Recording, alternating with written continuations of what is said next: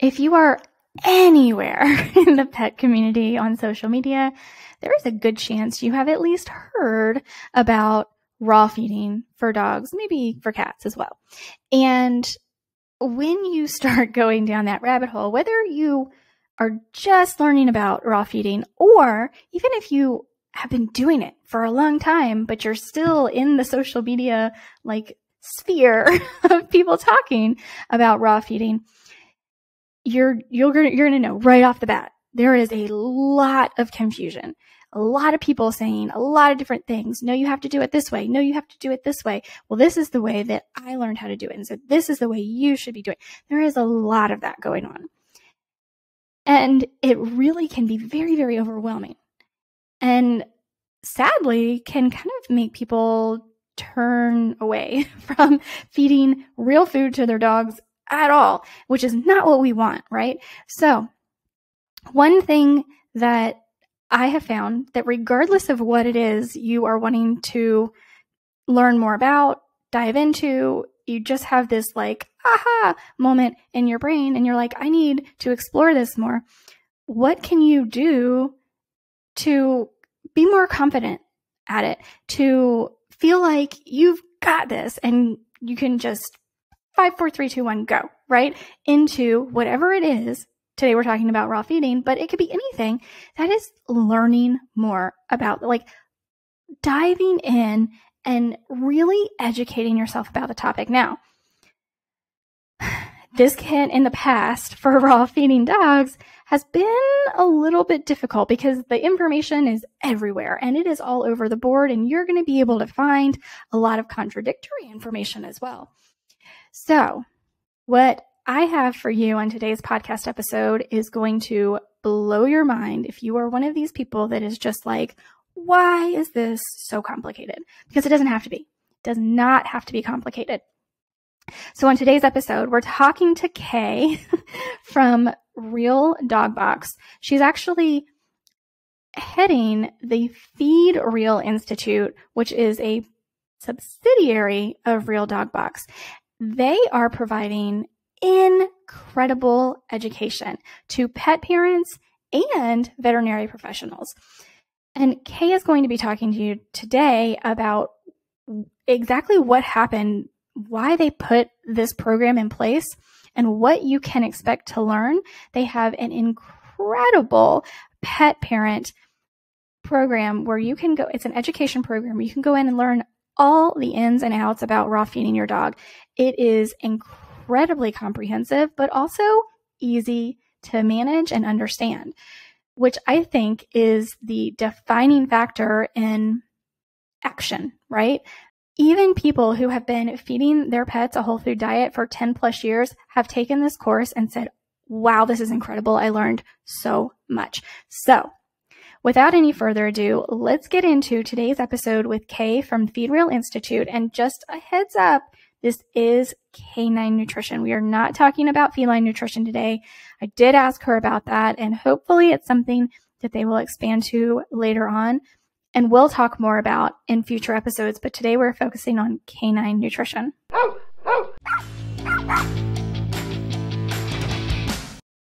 Have you tried training methods that just didn't work?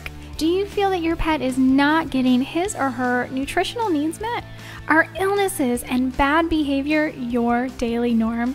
You're going to want to join me on the Pet Parenting Reset, where you'll hear interesting and informative interviews and get solutions to all your pet problems. I'm your host, Jessica L. Fisher.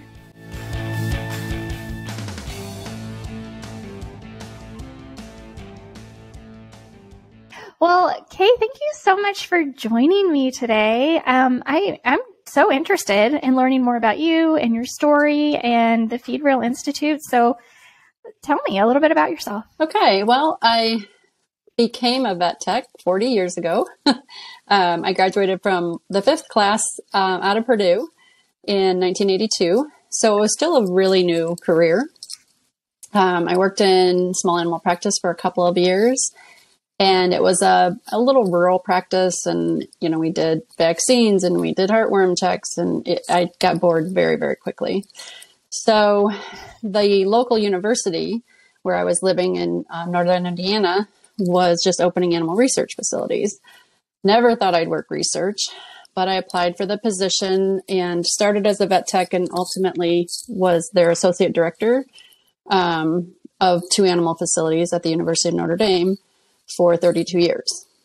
And during that time, I was exposed to a lot of different animals, but dogs really wasn't a part of it. We had dogs here and there, but mainly for research on heartworm, because we were seeing a reemergence in the area with different mosquitoes. So they were really talking about the mosquitoes or researching the mosquitoes, but they had to have dogs there too. So I didn't have a lot of dog exposure except my own. That job abruptly ended in 2017 because they reconfigured all of their departments and decided that middle management wasn't part of their paradigm anymore. So after 32 years, I lost my job and didn't really know what I was going to do. So I kind of floundered, got into the human medicine world in 2019. Bad mistake. So I worked in urgent care from 2019 to 2022, all during the height of COVID. And it was terrible. It was terrible. Humanity had really changed. And I had to get out. Yes. And so I found this job at Real Dog Box. They wanted a remote writer for their website. Well, I was really missing academia. And one of the benefits of leaving Notre Dame when I did, I was considered retirement age. And so I was able to retire, which meant I retained all of my email and my access to their libraries and all that kind of thing. So that's been extremely beneficial, doing all this research, because I can pretty much find anything that, you'll be on the net and they'll say, pay $50 to read this article. I can find those articles. And so it's been great. And I've used that and really dug into all the information that I've used then to create the course at Feed Real Institute for the Real Dog Box. And that's where I am now, is just constantly researching, writing, and teaching about what we're doing. Well, that sounds like the perfect job. It has been wonderful because it's fully remote. So I was able to move down into Tennessee where my daughters and grandkids are. So that's been awesome. I have an office right here in the house where the grandkids live. And so it's been great. And then we have, we're doing a lot of travel because we're taking our information on the road to all the veterinary conferences. So I'm living the dream right now. Wow, that is quite a career. How interesting. I don't know that I've actually ever met anyone who did research like that. I mean, obviously I've read tons of research, but to meet someone involved in it, I feel like, I don't know. I think my skin is too thin to do something like that. It was very difficult. We mainly use mice, rats, and fish. And so it's a little harder to get attached. But yeah, it was very difficult. And it really wasn't aligned with what I needed. And it really did affect me. Getting out of that was the best thing that could have happened to me. And I feel like I reclaimed my soul. And I liked being involved in some of it. I love the science. I love researching, but it's a double-edged sword when you're using animals, and it was hard. And I must say, I'm glad to be out of it. Yeah, I actually, if you don't mind, have a quick story for our listeners. And the reason that I'm telling this story is because I think it can put a little bit of perspective in people's minds, and something that made a huge impact on me. Giving me perspective. So for my longtime listeners, they know that I do have a bachelor's of science in psychology. And as part of that, I had to go through a lot of understanding scientific process and how to set up research studies, blah, blah, blah. And of course, so many of us are animal lovers. And my teacher told us at one point, he said, everybody close your eyes. So if you're listening to this, as long as you're not driving, close your eyes.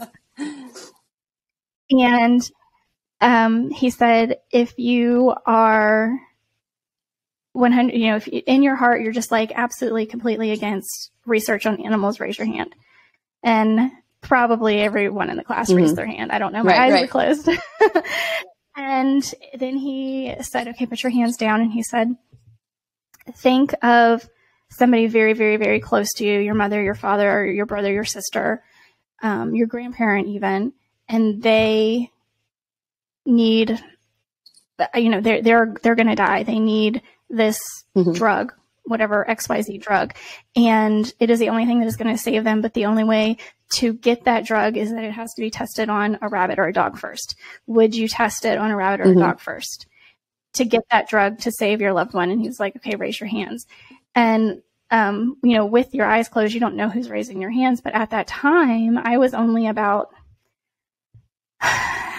6 years out from my father passing away.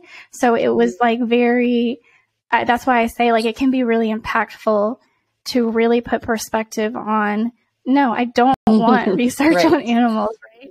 But at the same time, like putting that perspective on it. So I thought it was a good, story to interject for people, because I know people listening to this podcast are very, they're animal lovers. They're very like, no, why would you do that? Yeah, it is hard. And part of what I was able to keep myself there is that I was the voice for the animals. And so I ran the animal enrichment program, and like every animal there, mouse to fish to whatever, had some type of enrichment in their enclosure. And then I was also the voice when it came to the actual procedures and the protocols, and said, this isn't working. We need to regroup.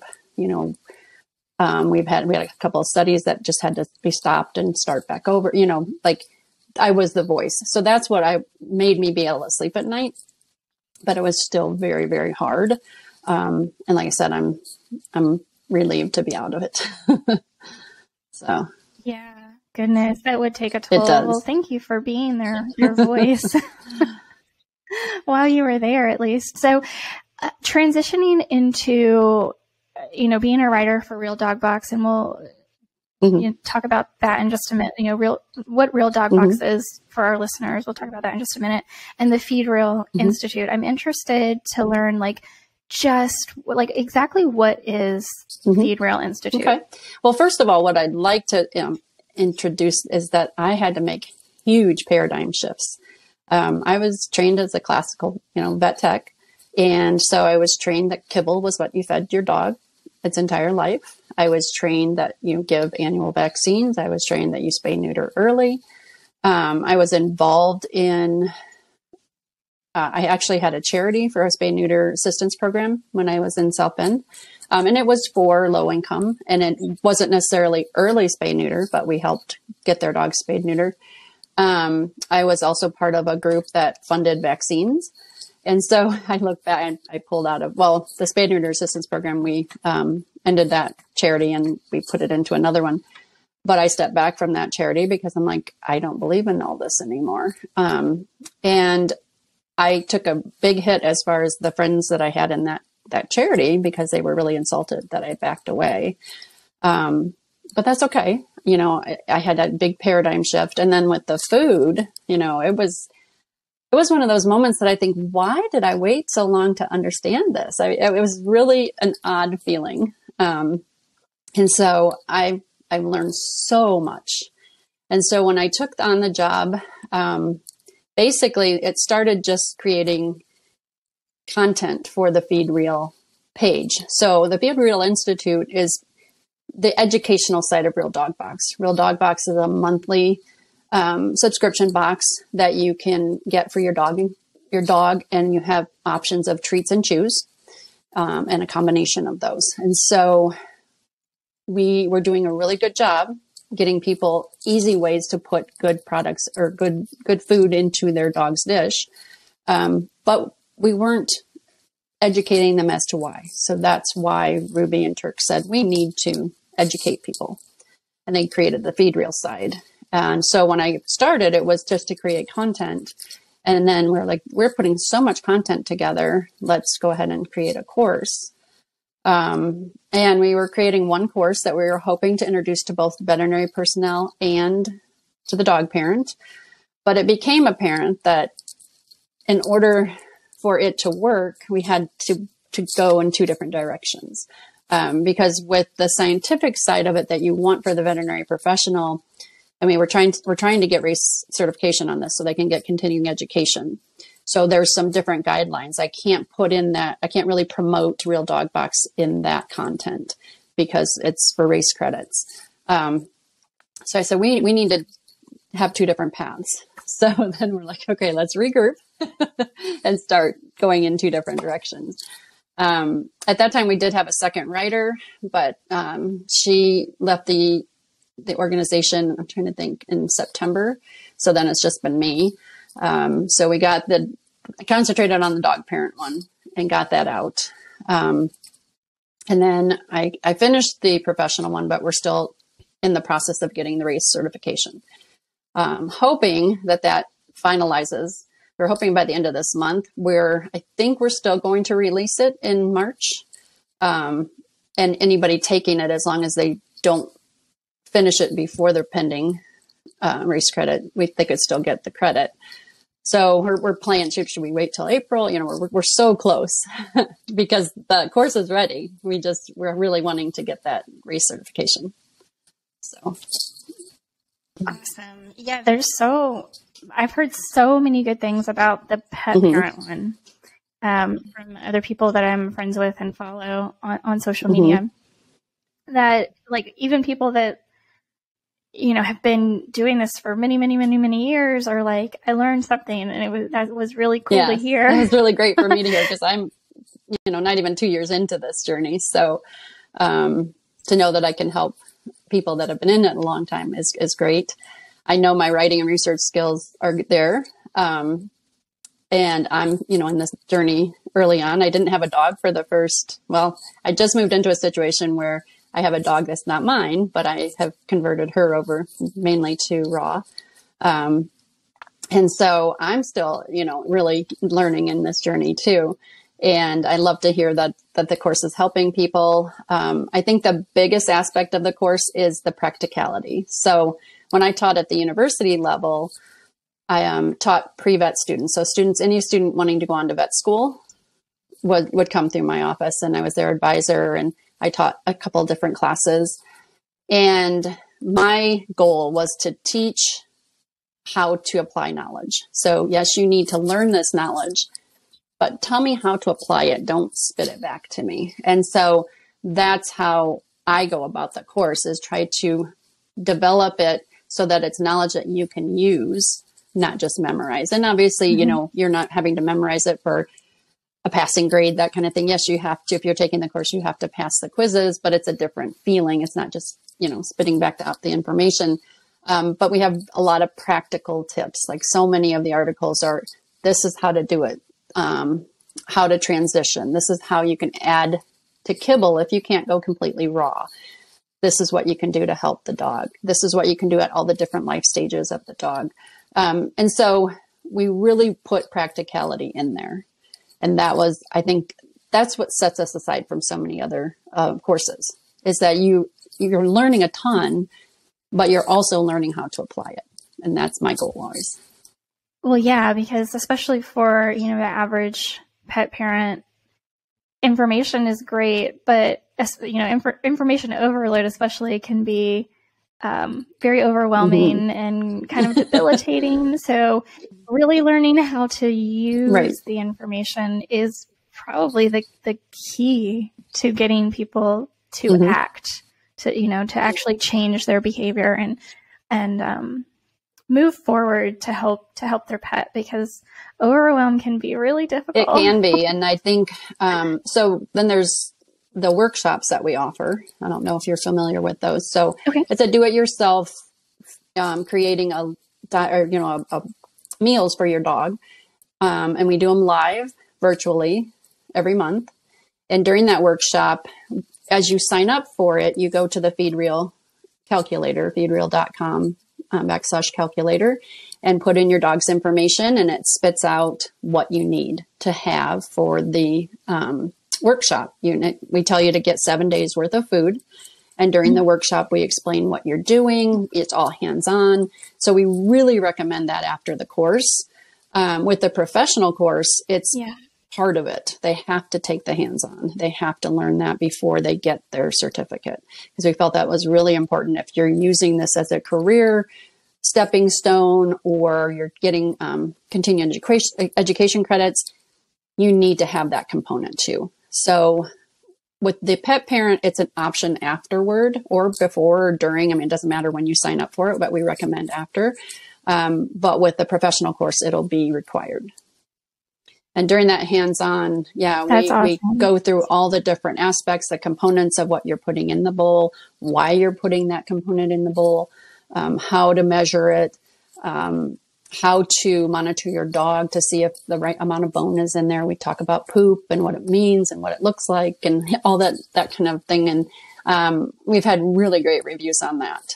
So that's been a lot of fun to work with our customers, face to face, even though it's virtual. That is interesting. And I appreciate that so much. I remember back to when I started first feeding my dogs a home cooked diet. I had no idea what I was doing. And I took what I was doing to my vet at the time, and I said, how can I make this better? How can I make sure I'm giving them what they need? And my vet at the time was like, I don't know, looks good to me. Maybe add some tomatoes. And I was like, I went home, and that was like my light bulb moment that they don't know what they're doing either. No. And Right. to their defense, they have to learn so much in that 4 years of vet school, and none of the vet schools really emphasize nutrition other than feeding kibble.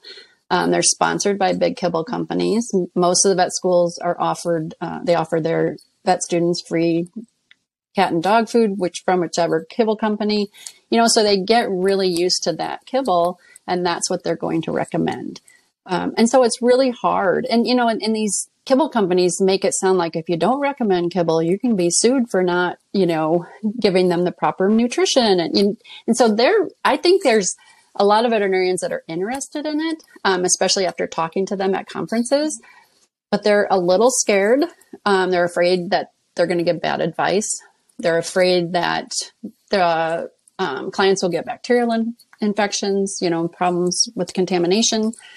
And they're afraid of imbalances. And so we address all of that in the course, all the way through. Plus at the end, we actually have like debunking myth kind of articles and say, this is what's really going on with the bacterial contamination. This is what's really going on with imbalances, and how, having a great variety in what you're feeding is going to prevent those imbalances.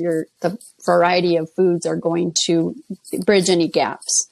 And then we also talk about supplementing with purpose. You don't just automatically give a supplement. There's a reason, like itchy skin. Okay, then you give specific supplements, whole food supplements for that, not a pill out of a bottle.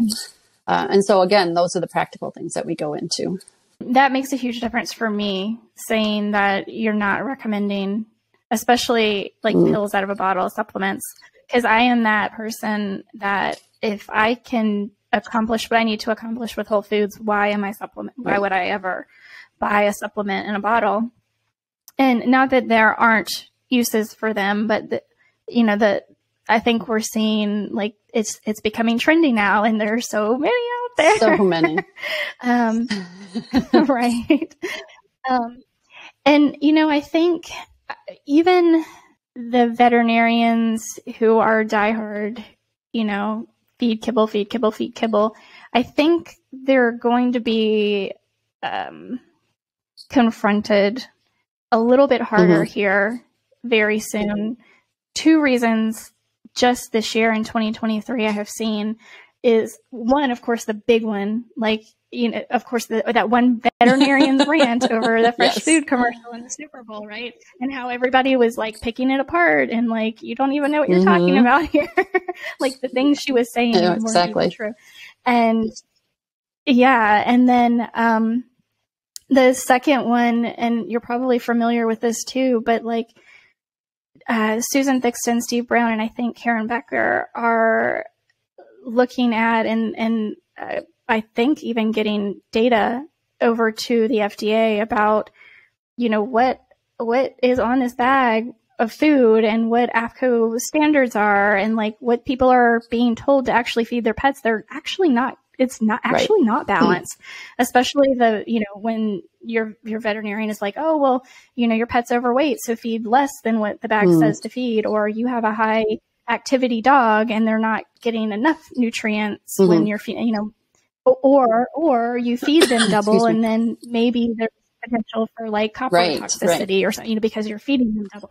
So there's a lot to unpack in there, and I think you know, there's going to be a lot of head butting soon. Well, and I think that's why timing of this course is good, because then that's what we talk to the veterinarians about, is that we understand your concerns. We understand that, especially the imbalances that they could create, because yes, if your clients are just feeding chicken and rice, you're right, they're going to have imbalances. Excuse me. And so that is what we address. We address all of that and why it is so crucial to feed this combination and having different proteins added in, you know, a lot of variety in all of your different components so that you don't create imbalances. Do we try to meet those AAFCO requirements? Absolutely not. Because in our case, the whole food is so much more bioavailable. They don't know how much is getting absorbed. And, you know, but there's been a lot of studies about synthetic vitamins and minerals and how the body reacts to them. And the body doesn't know what to do with those. Yeah, they link to the receptors and they just kind of sit there and they block the receptors for the real vitamins and minerals.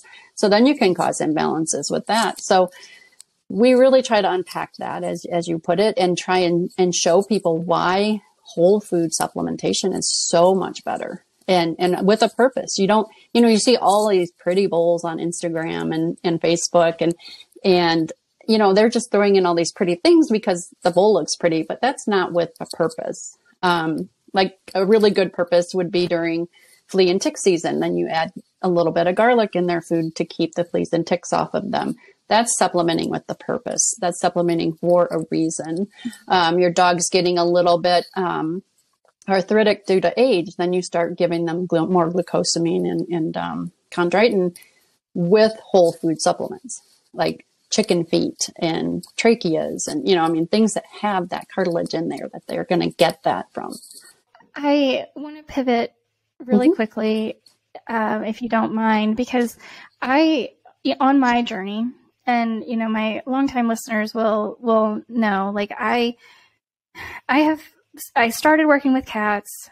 I transitioned to working with dogs as, you know, a positive reinforcement dog trainer. And I've been transitioning into health coaching because I found with the dogs that I was training, changing their diet, adding fresh foods into their diet makes such a huge difference in behavior. And because you seem to be the person to ask about it. I know, you know, I just and it's back here somewhere, Dr. Connor Brady's book, Feeding Dogs, like he really focuses on that and in one part as well. Like, I'm not making this up, right? Like, this is real. It's very real. And that's because of the gut microbiome. If the gut isn't getting what it needs, then the bacteria cannot produce the hormones that we need. This was one of my aha moments when I was doing all of this. I had a lot of them, but this was one of my early on, is that 90% of the serotonin in your body is produced in the gut. I just always assumed it was a brain thing, you know, because that's what they talk about. And so, yes, if the gut microbiome is off and the serotonin is not being produced and the dopamine is not being produced and the acetylcholine and GABA, which I don't remember exactly how to say everything that's with, and norepinephrine, those 5 things are part of the gut. And so if the gut is not happy, you're not getting happy hormones to create a happy dog. So that is huge. And I've heard the same thing. I'm not a dog trainer, but I do know some, and they've said the same thing. Like, one of the first things they'll ask is, what are you feeding this dog? Especially these really reactive dogs. And let's try a raw diet. do a animal biome, fecal test, see what their microbiome is looking like, and go from there. I mean, if that gut biome is not happy, you're going to have a reactive dog. So I think that you're right on track. Yeah, absolutely.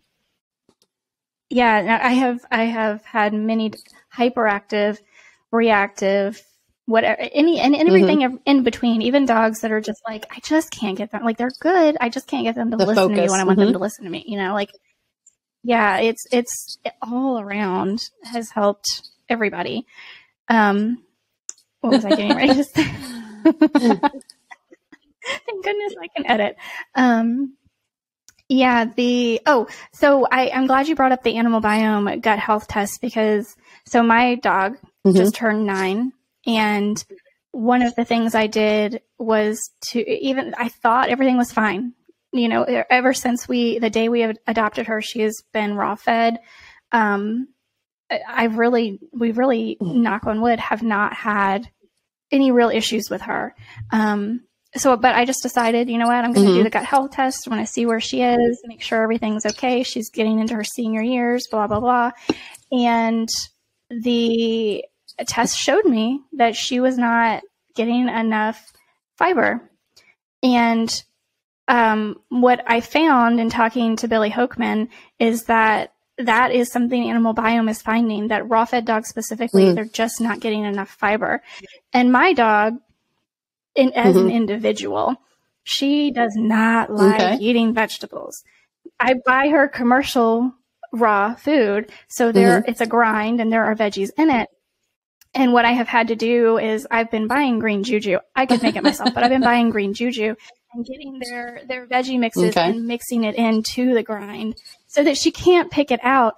But I'm assuming that is also something that you talk about that we do in the course, is getting adequate fiber. Because that is actually a big source of contention in the raw feeding world, right? Some people are like, absolutely no vegetables, and others are like, yeah, veggies are great. And we address that to look at both sides. So if you don't believe in the vegetables, fur and feathers are a great way to get that fiber. So we always have fur on Treats and Chews It in our box every month. There's something that has fur. And that way they're still getting the fiber. And, feathers are another one. They would eat those in the wild, not a ton of it, but they would eat some. I know the dog that I am helping with, she loves rabbit feet, the little air dried rabbit feet that we get in my boxes, and the cow ears with all the fur, which most people are like, oh, my dog won't touch that. They love it. And that fur will act as the fiber. So if your dog doesn't want vegetables, the way you're doing it is great. Or you can give fresh and grind them up, or, however you can get them in there. But yes, we say 5% of the diet should be some type of fiber, either vegetables and fruit, or fur and feathers, or a combination thereof. Yeah, that's what we recommend. I've been adding the fermented beets to add digestive enzymes, so I don't have to supplement digestive enzymes. Because, like I said earlier, I don't want to add supplements if I don't have to. But my plan is to give this probably 60 days and retest to see where we're at, to make sure that what I'm doing is making a difference, and it's making a positive difference. That's awesome. I'm glad that you are addressing that in the course, because I know it is a big, people butt heads over this. And exactly. And like I said, we address it as 5% fur or other fiber. So I personally give the dog the fur, because she doesn't she'll eat carrots, a little bit here and there, but she doesn't really like the rest of it. And I haven't tried that much. I haven't tried the green juju or anything with her, because she loves the furred items. So okay, we're gonna give you fur. Yeah. My dog is still a little bit picky about the green juju, but one of the reasons that I like it is because they will also use some sort of bone broth in it to probably just give it a little bit more of a, flavor that a dog would actually want to eat. Bone broth is so good for so many things. Yeah. Yeah. Yes, absolutely. So I thank you so much for bringing all of this information. I'm very interested in the course, and I didn't know that about the monthly, like getting together, putting the meals together. I didn't realize they did it virtually, so that's good to know. I thought we did do it in person up until I think October is when we did our first virtual. They're not even doing them in person anymore because the virtual ones are working so well. Right. Once a month. I know our next one's the 11th of March, and then I think the 15th of April is going to be our April one. I think the March one, we might have 1 or 2 spots left. We try to keep it at 8 people so that we can address everybody's concerns. We always have somebody. Right now, Ruby's doing the actual talking and the cutting and all that while we go through. And I'm there taking notes and writing down what articles we need to send people that they had specific questions. So each of the workshops is different. It all depends on who joins us and where they're at in their journey. We answer so many questions and we can tailor it specifically. Like my dog that I'm working with, she will not eat raw chicken feet. But if I boil them for 3 minutes, it's enough to bring that out. And they're still raw, but it's enough for her to accept them. And the same with some of the other organs. So yeah, if I just cook them just barely. So those are the kind of tips that we give you specifically as you're creating this and we're talking to you and, or you couldn't find specific things. We send you out to find everything that you need, which is a great exercise in and of itself, because you may have to hit 3 or 4 different markets to get that. And depending on where you live. And then we can also talk about what Real Dog Box has. Like I am getting the organ grind mix from here on out because Kona doesn't really like the raw organs, and it's the organ mix is so easy. It's like sprinkling salt and pepper on their food, kind of thing. So that's a new product that we have just added. They can add on to your subscription box, and it's great because it always has liver and then it has another secreting organ. And you've got that taken care of. So yeah, there's ways for us to help you. There's ways that we can talk you through on those workshops. I've learned so much helping with the workshops and really, really enjoy. I'm going to be taking them over. I think April's going to be my first one that I actually do the whole thing. So yeah. Oh, so yeah, it's awesome to see how far it's come. I think I mentioned in an email to you, I used to live in San Diego. So this was like 7-8 years ago. I used to do the pack walks with Ruby and Turk, and it's awesome to see how far they've come. And they just keep growing, and I've so enjoyed working with them and appreciate their vision, because they just keep seeing, forward, like the role that I have as an educator. I don't know of any other company that has a full-time educator like I am for, working for them. And I love writing and researching. I mean, that's me, and then to be able to share it on top of that is the perfect fit. And so I love their vision. I love working for them. I've been out to the kitchen a couple of times and they put me on the line and I have to, know what's going on and help pack and cut and dry, And so I'm so impressed with our team, and it's a great organization, and I really am proud to be part of it. So Kay, where can people find all of this? There's a lot, but where can people find? Right. The course, of course. The box, if they go to feedreal.com/courses, the courses are all there, or just go to feedreal.com and look at all the things that we offer, the workshops, the courses, the articles, everything is there. And then real.dog is where they can go in and find the subscription boxes and sign up for those. And all of that's tailored to your dog too. Some dogs may have a true sensitivity to chicken. Just indicate that on your profile. You'll never get chicken products. Some people are really not wanting to get furred items. It just is one of those things, I don't want that. Okay, then we won't send you that, very specific. So all of that is very, very accessible. We have, for members on the Real Dog Box subscription, those members can get onto what we call the secret shop. And those are items that we can't get enough of to get the whole subscription box group to get. So you jump on the secret shop and you get a text, and people jump on as soon as that opens. And we usually sell out within 20 minutes of everything we have on there. The organ mix used to just be on the secret shop, and now it's an item you can get on a regular basis. We were testing it to see how it worked. So yeah, there's the secret shop is funny because even I'll be like, oh, I'm going to be busy. I can't get on. And I'll get on for our dog here. And then we have a couple of cats here on the property, and we feed them a lot of like the organ mix and that kind of thing. Works for cats too. So, yeah, it's been a lot of fun.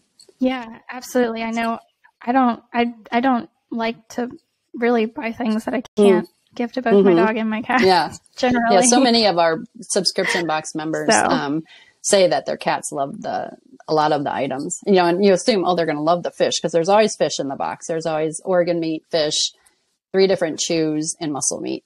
Well, the cats love the muscle meat, the organ meat, the chews, the lighter chews. Yeah. No, it's not just the fish. So it works out really well. No, it's not. Definitely. My cats are they love the organ meat and liver, heart, all of it. They're down. One of our cats loves everything. The other one is so kibble addicted, and we're slowly trying to get him off of the kibble slowly. And he likes like fresh fish, like herring and sardines, that kind of thing. He will eat a little bit of the organ meat, but actual muscle meat, he won't even look at it. So, and again, that's why we have these workshops. That's why we have where you can actually consult with our nutritionist too, as a member of the Real Dog Box. You get a monthly free consultation with the subscription, so you can really hone in on what it is that you need to change, or you just have questions or concerns. You can work with a nutritionist every month, and you can be assigned to one, so you get the same one every month. That's an incredible value. Wow. Yes. I did not know that. So become a member of the Real Dog Box, and that's one of your perks. Yes. Well, Kay, thank you so much for joining us. I normally end by telling everyone to give their pets some extra love, but do you have any parting words for all of our pet parents and their pets? I think the biggest thing that I have found that don't shame yourself for not knowing this before. I mean, I was a vet tech for 38 years doing the kibble thing, and it's really hard not to shame myself for it. But I know what I know now, and I'm going forward with it, and I'm doing the best I can. And don't shame kibble feeders either. We really strive to make them help their dogs by adding extra things. But we never judge or shame people for feeding kibble. We want them to understand we do understand, and there are other ways that you can enhance what you're feeding. So those are kind of my parting words. Those are some really great ones. We were all kibble feeders once. I don't think I've talked to anybody in the pet space that was not once a kibble feeder. So of course we have to give each other the only other grace. Thing, if you do go to myreal.dog/K, you can get 10% off of all of the course, or your, for subscription box, you can get $10 off. So there are ways to get some discounts from today. Perfect. Thank you so much. And I will put all of that in the show notes. Thank you so much for joining us, Kay. Bye-bye. Thank you so much for listening to today's episode. Make sure that you're following the show so you never miss an episode. And please take a moment to rate the show on your podcast app. I'd also love it if you'd share this podcast with your friends and family so that they can benefit from the information to help their pets live long, happy lives too. Don't forget to take advantage of this special discount as a listener today and get access to over 100 online videos and my online dog training, The Furry Family Coach. Just go to thefurryfamilycoach.com and use code PODCAST at checkout to get your first month for only $7. That's thefurryfamilycoach.com and use code PODCAST at checkout to get your first month for only $7. I can't wait to have you join and see you on the inside.